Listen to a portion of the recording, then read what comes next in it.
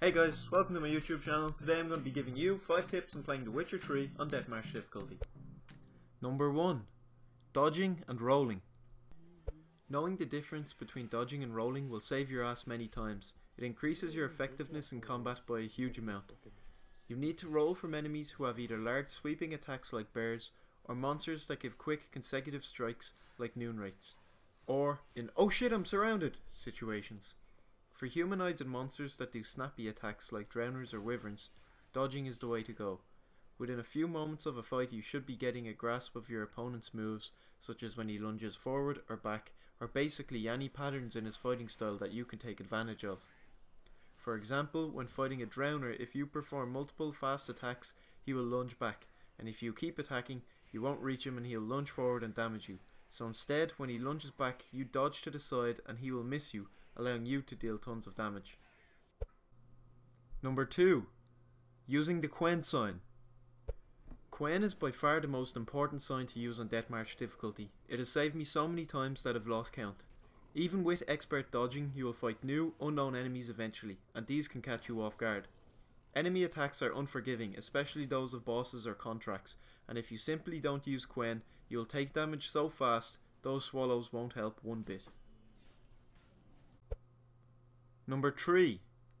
Oils. Oils allow Geralt to increase his attack power versus a specific type of enemy. It's important to apply the oil to your sword before fights, and it can turn a difficult fight into a breeze. I actually have my character specced into the alchemy tree, so he takes 25% less damage from enemies that his oil targets, making the use of oils even more necessary for me. It is important at deathmarch difficulty to be prepared before every fight. Number 4. Places of Power. Places of Power give Geralt an extra ability point to spend in his talent tree, as well as giving him a 30-minute boost to one of his signs. Whenever you are in some ancient ruins or somewhere where some epic shit went down, it's worth exploring around.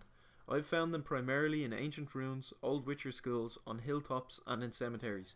You could be much more powerful by being more prudent when exploring places.